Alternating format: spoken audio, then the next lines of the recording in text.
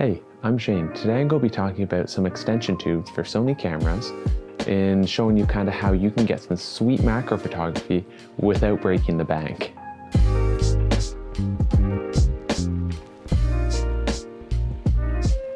So these are the Meike Sony extension tubes for Sony E-Mount cameras like the A6000, A6100, A6600, and the full frame cameras like the A7 III and the A7R4.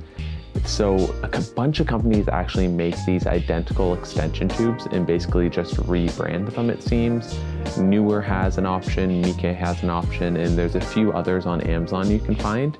Overall though, they're basically all the same. They're 25 bucks for the version with a plastic flange on the bottom, and then 35 bucks for the version with the metal flange. And functionally, they both work the exact same. They'll have electronic contacts on them that allow you to pass through data from the camera to the lens and back and forth, so you get your lens information, as well as still being able to control your aperture and autofocus, which is pretty sweet, and I'll touch on that more later. But overall, the build quality is much better than you might expect. They're very solid in their design. They're certainly not weather sealed, so I wouldn't even consider the thought of going anywhere moist with these on my camera. And they still are plastic, so if you have a heavier lens on the end of the extension tubes, make sure you're conscious of not putting too much stress on the extension tubes, because they're going to be the weak point in that situation. So I originally got these a few months ago with the intention to see how they compare to a real macro lens, and if you could actually use them as a substitute to a macro lens, or at least for close focusing in video and getting some like ring shots for a wedding. So I ultimately found out that you actually can, but with a bunch of catches along with that. I use a macro lens still for all my work, but I actually put these on my macro lens to get some insanely close shots, and it's a ton of fun. In this video, I'm going to touch on basically how they work, how you can use them, and the benefits and sacrifices you make while using extension tubes. So using these tubes is pretty darn simple. All you do is you attach your lens to the one end and your camera to the other end, and you're off to the races. You can use one tube at a time, so you can use the 10mm tube or the 16mm tube, and then you can combine them together to make them into a 26mm tube, which is how I usually use them. I'm no mathematician, and I can't even pretend to explain the formula that you have to use to calculate the new minimum focusing distance while using these extension tubes, but I can explain it somewhat. So the way it works is it basically reduces both the minimum focusing distance and the maximum focusing distance of your lens. So the biggest thing to keep in mind is that even though you can get some more close focusing shots while using these extension tubes, you also won't be able to use it as a normal lens, because the maximum distance you can focus is usually only a couple meters away, or even less than a meter away from your lens, which makes it pretty limiting when you put these on your camera. In general though, if you use a wider lens with the extension tubes, you actually get better benefits. So for example, if I use a 35mm lens capable of replicating the subject a quarter size on my sensor, and I put the 26mm extension tubes on that lens, I'll be able to get a proper 1-to-1 reproduction on my sensor. However, if I use a 200mm lens with a quarter reproduction on my sensor, and I put the 26mm of extension tubes behind the lens, I'll only get a benefit of about 0.38 magnification, so it's a marginal difference. So really, the wider the lens is, the more benefit you get.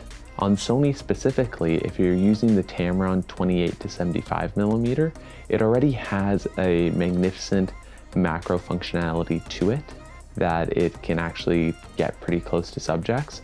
So if you put all 26mm of the extension tubes onto that lens, you can actually get a pretty decent macro lens out of it. There is diminishing returns, because once you get so wide, the minimum focusing distance goes inside the lens, rendering the lens pretty much useless. but that's a whole other issue, and it depends on the lens itself and if that will be an issue for it. Ultimately though, the thing to know is that this won't turn your existing lens into a macro lens. It will just make it much more functional at getting close focusing shots. I'll put a link in the description of the video to a website with a calculator so that you can look up the specs of your lens already and see how much these would benefit your lens by putting them on it. The biggest sacrifice you make though while using extension tubes is actually in image sharpness usually. The reason for this is basically you're cropping in on how much of the glass in the lens you're really using. So you're basically using it in unideal situations. So you're taking what it's meant to be at all the glass being used and only using a portion of that, similar to cropping in on an image. But the other thing is most lenses that are designed to be used as portrait lenses or middle focusing lenses, so like a 55mm, is meant to be used usually at 5 to 10 meters. So it's going to be sharpest in that range, and they'll design the lens to be best there. When you put the extension tubes on it and then focus at the closest distance it can go, you're pushing the lens to a situation which it wasn't designed for. So even if you have an insanely sharp lens, it might not actually translate to being a better lens with the extension tubes. And I found that like my Tamron actually does better than my prime lenses at using it for macro stuff, just because the lens was tailored to be able to have close focusing function on it, and it's better at its minimum focusing distance and it's sharper there. So it's a thing to keep in mind. In terms of autofocusing though, these extension tubes do pretty darn well. I was surprised that there was autofocus functionality with them when I got them. I was expecting it to be pretty much useless, but it actually can function pretty well for photography. For video, I wouldn't recommend using the autofocus, and really you don't want to when you're using macro, just because the subject is so close to you. The plane of focus is going to be so small that autofocus will appear jittery most likely in those situations. But for macro photography, it's completely functional. So the next part of this video is just going to be more of sample images from the lens, and I'm going to be talking about it. So I tried the extension tubes on all the lenses that I own, as well as my true macro lens, the 90mm f2.8, to see just how well these macro tubes stack up against a true incredibly good macro lens. It's kind of an unfair comparison in most situations because a dedicated $1,000 macro lens is usually going to do better than $30 extension tubes, but I am just going to give it a shot to see how it works.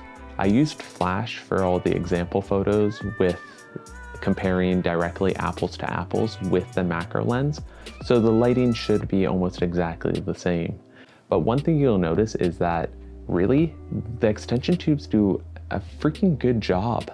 I use them on the 28 to 75mm from Tamron on my A7R III, and I was thoroughly impressed with how sharp the images are. It's certainly not as good as the macro lens, but if you're not using it for extremely professional work, like taking pictures of diamonds or something, the extension tubes will get you by for everyday, like casual macro work. I enjoy putting them actually onto my 90mm lens and getting some very close focus shots, and it works quite well in those situations as well. In conclusion though, I really recommend you trying out these extension tubes. For their price, I really can't think you go wrong with them. There's no reason to not get them if you're looking into experimenting with macro. I don't want you thinking from this video that they can replace a macro lens, because a true one-to-one macro lens is a completely different functionality than these extension tubes. What these do is basically give you a baby step into macro photography, and I recommend picking them up alongside getting some decent lighting, like a sweet Godox flash or even an LED light, because that's going to give you better sharpness with your macro photography, and being able to shape light in macro is arguably more important than using a macro lens, because anyone can get really close to their subject, but if you can't get it sharp and get it in focus, there's not much point to doing that, because you need to use such high f-stops at that focal distance. So I recommend maybe looking into that part of macro photography, using extension tubes, and then jumping into buying an expensive macro lens. So I think these are perfect for getting started. And once you even get started and then you do buy a macro lens, you can attach these to your macro lens to get even more macro shots, which is freaking awesome as well. Anyways, that's it for the video.